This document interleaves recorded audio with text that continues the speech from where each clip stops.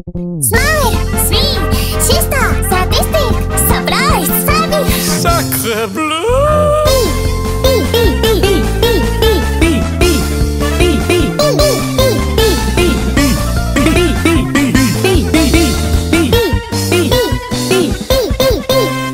Slinging, howdy neighboring, diarrhea having, by the thousands. They were pouring into the Oregon Territory in search of land to settle and farm. This, however, crowded out the fur trade, and eventually, the very bitter Douglas and the other Hudson's Bay traders at Fort Vancouver were ordered to a new base of operations. But the Americans keep coming, and they don't stop coming. Hopped in their wagons and they hit the ground running. Didn't make sense to keep sharing Oregon when they outnumbered the Brits more than 6-1. And suddenly, the whole joint occupation deal was being called into question. Newly elected President Polk maintained that America had an obvious claim to the entire region, even implying a possible war with Britain. But the Americans keep coming, and they don't stop coming, and they don't stop coming, and they don't stop coming, and they don't stop coming, and they don't stop coming, and they don't stop coming, and they don't stop coming.